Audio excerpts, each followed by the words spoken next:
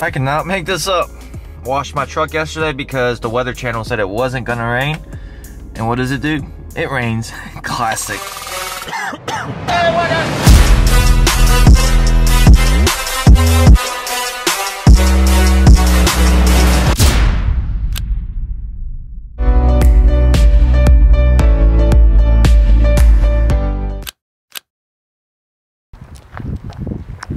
Hour and a half later, we made it to Mark's house. Here we have Chris over here. He just bought a 2015 Duramax. It's his first diesel truck. So he's super excited. He's learning a lot about it. But that truck's got a lot done to it. Really good price too, from what I hear. Starters, we'll start with like suspension. It's got the BDS 6.5 inch lift. Apparently they turned it up to about 7 inches. So I'd be really curious to park this truck next to mine and see the size difference, because this actually sits pretty close to like my McGaughys lift kit on my previous truck. Yeah, this sits pretty tall, but as we can see, BDS lift, upgraded the control arms to Cognito, has the Fox 2.0 shocks, and denali badging blacked out. We got the BMF wheels, also known as Soda. I'm guessing these are 20x10s and 37 1250. I love those wheels. Can we pop the hood? Oh yeah. See what's under this truck. Man, this truck's tall. I don't know if I can see under the hood.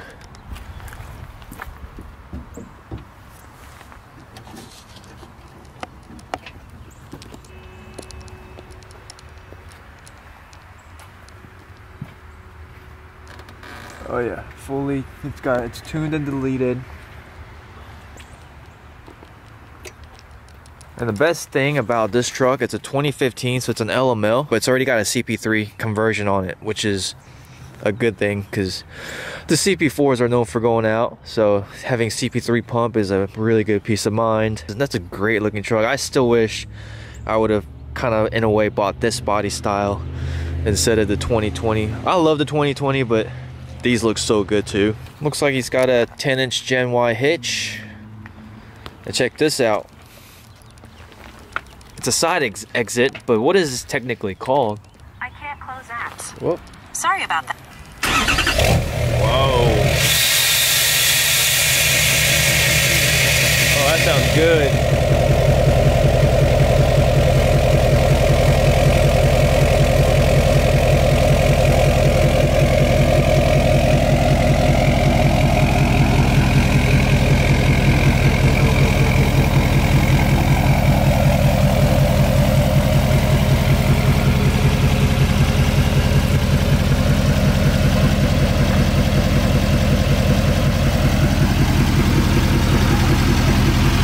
Got some pre-runner style grill lights too, which I think these are made specifically for like these denali grills, because it fits really good.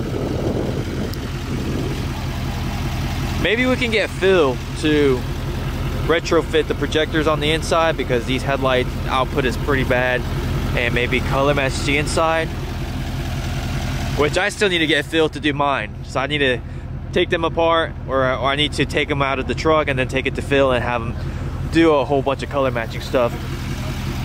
But yeah, this truck is stout. I wanted to come check it out. I was gonna say we should get Phil to color match the headlights. Yeah, that's just something he wants to do. Phil will retrofit the projectors on the inside and make the output better. It'll be. Chris, man, there's so much out there for these trucks. He's so new. He's like, man, some of it's overwhelming. Oh yeah. Because I had a color I want to do. I sent a little splash of color on the control arms. Yeah. It's not a purple, it's like a violet kind of color. Tow hooks. I know. Match mine. That sounds good. I miss having an actual diesel. I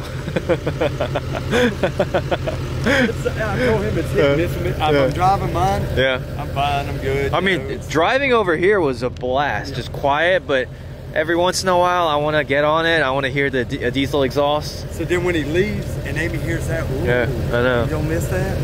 Yeah. Kind of like. Oh, do that color. theme? That'd be cool. See it? Oh yeah, though. It's like a chameleon. Nice color on. Then these like That'd be cool. the match. Yeah. Yeah, just a little bit. All right, let's go look at the lift kit. The main reason why we're here today is Mark's 2020 denali over here is finally ready to get it lifted. So the McGaughys lift kits have arrived. So we're gonna show you guys what all that lift kit consists of. It took a while because of COVID. I mean, it's not just McGaughys, it's just lift kits in general. I think it took, what, 4 months? We're right at 4 months. Yeah, right at 4 months? Yep. But I mean, I waited like 4 months for my BDS lift too. COVID has really screwed everybody up, especially manufacturers. All right, so here is McGaughys 7 to 9 inch lift. All the components, he purchased all the components to set this at 9 inches, which includes like leveling keys, I think shock extenders, and the shims in the back, or shims in the back for to set it at 9. So first we have McGaughys reservoir shocks. Those are stout. There you go. Black finish on it. Are you gonna keep it black? No, we're gonna do a wrap on it. Oh, sick. I will reveal that when we start, getting into it. Exactly. But yep, all that's gonna be wrapped full. This one and the reservoir. Yeah, so I mean, this build is gonna be legit. Mark's gonna color match literally everything. It's gonna be a good build. Mark's really meticulous when it comes to making sure everything is color matched and matches. Yeah, matchy. We got that. We go. Let's see what's. There's the factory. We got some stocks. I might have some stuff for sale here pretty soon. Oh yeah, factory wheels and tires. So those are all shocks. These are all shocks. Ooh, look at that one.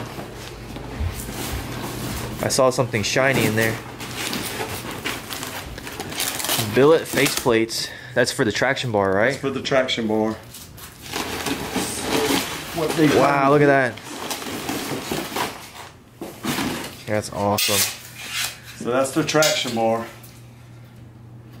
So what they've done with this, a new style, that plate, they've left room for it in the back here. So it slides in. The face plate goes behind it and your bolts pin in the front, so you have that 3D look in between it. So it gives you the option of, you powder coat whatever you want, keep this polished look. Yeah. Or you can powder coat that and have two tones. I like that because they do make, I think, a face plate on top of this. If you like to get it also. That's awesome. Yeah, these are sweet. So the traction bars, when you buy them, they do come raw. Yes. So if you got to get it painted or powder coated whenever you buy that from them. I do need to disclose something. We are working with McGaughys, so some of the parts we were able to get them raw instead of getting things already powder coated. So typically you would get some of these components already powder coated black. But because we are working with McGaughys, they made an exception for us to get some stuff raw because we are going to get it powder coated. If you're watching this video and you order your lift kit, don't expect some of these parts to be raw. Some of these parts are going to be powder coated. Oh yeah. Look at that. I need this parts. Here we go. Here's what everybody probably wants to see. Man, look at that. The way it's packaged is stout. Yeah, it's very nice.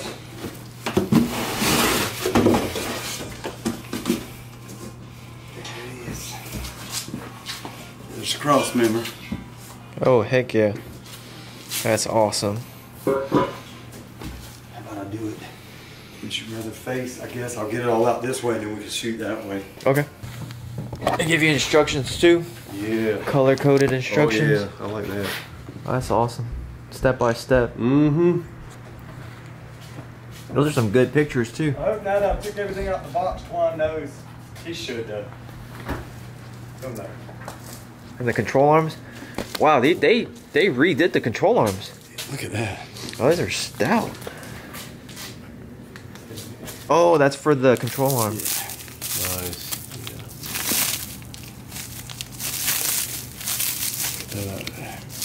Look at that. That is sweet. And they got it packaged good. That's nice. You want to pop one on there real quick? Yeah, let's see what it looks like. Oh yeah. That's awesome. That is awesome. Mm-hmm. Nice detail. Now Yeah. you don't have to worry about seeing any of that. And Yeah, exactly. do anything you want with it. They really stepped it up with this lift kit. This 7 to 9 inch lift kit for the 2020. Way different than the previous generation. Like the attention to detail on this, they really stepped it up. Those are R1 rotors? R1. Dude, I need those. Those are sweet. I got a good deal on them. Because I don't know, I feel like the brakes on the 2020s kind of suck. So if I go 40s, I definitely need that. With lift kit unpackaged. JW. There you go. Buddy Chris is here to help. It's all laid out, getting a game plan for some powder coating. They couldn't send this to us raw because it was already powder coated. But some of the stuff here already comes powder coated. I think like the cross member and stuff like that would be powder coated black. That's just how it comes standard. But we were able to make a request, and like I said, because we are working with them on this project, they were able to send it to us raw. So they made an exception, which is super awesome for them to do. But I wouldn't really ask them to do that because they just made a special exception for us. It's not something they can do every day. These control arms look really good. They do. God, they're huge. Yeah, they're big. They're huge. And they upgraded the ball joints with the boot. I like these better than my control arms that I had on the LML. The traction bars look awesome. Billet face plates look amazing too. That's gonna look really sick with the color combination that he's gonna go with. And the knuckles got the McGaughys emblem on it too. We run into a little technical difficulty here. Update.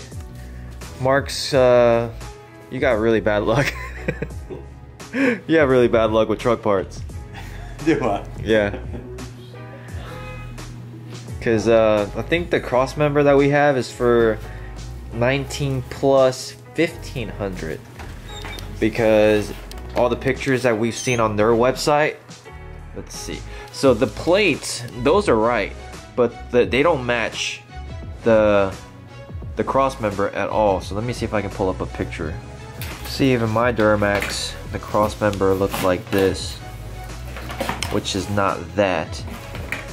And then 2020 lifted looks identical to my old LML cross member. Also doesn't look like that. But if we look at a 2019 1500, bingo. Come on, focus. There we go. That's what that cross member looks like. So we've come to a conclusion that that's for a 1500, newer body style 1500. We contacted McGaughys. We got to send them some pictures just to let them know that, you know, we got the wrong cross member. So hopefully they send a replacement one ASAP. All right, so we have another update. This cross member design matches the McGaughys truck, 2020 McGaughys truck that we saw when we were in California. Okay, I think the little chrome pieces are not right. They won't fit. And the McGaughys emblem on the front is too big. The holes don't line up. However, if you look at the design on this 2020 Duramax, it's not the same as that. So I remember Steve saying something about changing the design on the McGaughys cross member. So I'm wondering if this is their new design, and we've been looking at the older ones to reference. And the one that they had at the shop, this truck, it is indeed their newer, I guess, official cross member for the 2020s. And maybe we just got the wrong face plates, because these don't match at all. No, not at all. Yeah, this is definitely for the older. I think that's all the cross member. That's not gonna hurt me. It looks like it.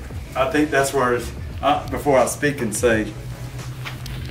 Yeah, this don't fit either. The McGaughys cross member doesn't line up. So we come to a conclusion that Mark's McGaughys kit is going to be the first ever 2020 7 to 9 inch kit with this design. They just set the wrong faceplate. That's what it is, I'm pretty sure. We are confirming with the owner of McGaughys to figure out if that's what it is. And yeah, so once he gets everything back from the powder coating place, I'll come back here, maybe do another run through, and hopefully by then he'll have his BCR wheels.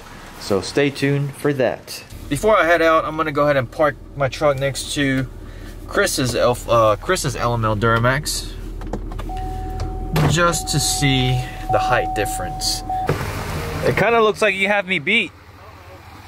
I think you have me beat. I think you're taller. You can tell by a little bit. Was there a car coming? Uh-oh, shoot. Of course there's a car. Yeah, the truck was washed yesterday, and now, after driving in the rain for about an hour and a half, it's covered. Story of my life.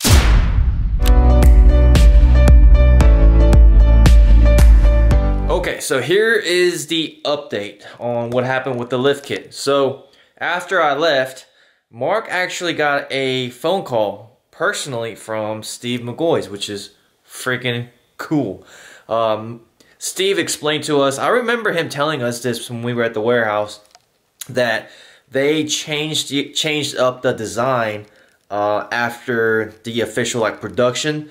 So the pictures that we were seeing, those were pretty much like the prototypes, which has the same crossmember design as the previous 2500s, which explains why the crossmember that I had on my LML matches those pictures from those SEMA trucks. The red L5P that was at the shop, which mimics the 1500 style crossmember. The part that really confused us was the fact that the crossmember and the plates didn't match. So we weren't sure if the crossmember was wrong or if the plates were wrong, and we're so glad it was just the face plates that got mixed up. Those are the previous generation style face plates. So crossmember does not have to get shipped. They're gonna expedite the shipping, so it should be here like in a couple days, which is, like I said, awesome.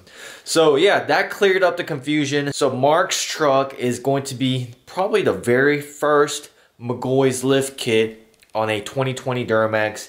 Probably in the southeast, or it might even be on the east coast in general. I'm just waiting for their 10 to 12 inch kit to release. I'm not in a rush to change the lift kit out just yet, so I'm gonna keep talking to them and see if they're gonna release a 10 to 12 inch kit, and if they do, plan is to run that truck and possibly showcase it at SEMA. If you guys think that would be really cool, give this video a thumbs up. Let's do a like challenge. Like, comment, and subscribe. Get this video to 3,000 likes. I'll do everything I can possibly do to convince McGaughys to do a 10 to 12 inch lift kit, and we'll have a SEMA truck. I'll document everything on what it takes to go to SEMA. The cool part is gonna be, if I go to SEMA, I got 2 other friends in Augusta that live 15-20 minutes from me, who are also going to be taking their vehicles to SEMA.